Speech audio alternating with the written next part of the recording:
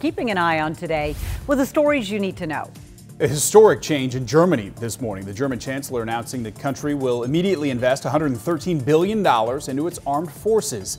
It comes on the heels of more than 100,000 Germans protesting against the Russian invasion of Ukraine. Despite being Europe's biggest economy, Germany has for decades not invested in its defense budget, a conscious policy change made after World War II.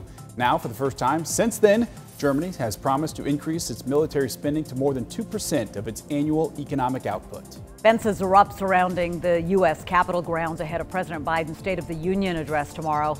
That move comes after a group of protesters announced plans to drive semi-trucks into the D.C. area this week. You can watch the president's address right here on CBS 46. Special coverage begins at 9 o'clock tomorrow evening. Today, MARTA and Georgia Tech are launching a pilot program that could minimize the amount of waiting and walking transit riders have to do.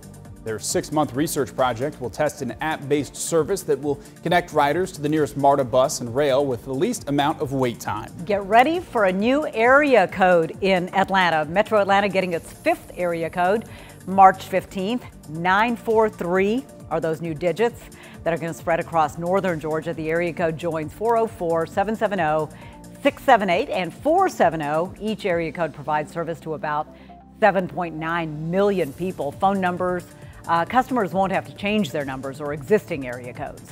And what a season opener for the Five Stripes at Mercedes-Benz Stadium. Atlanta United opening its season facing off against Sporting KC. More than 67,000 fans watched as Atlanta United won the game 3-1.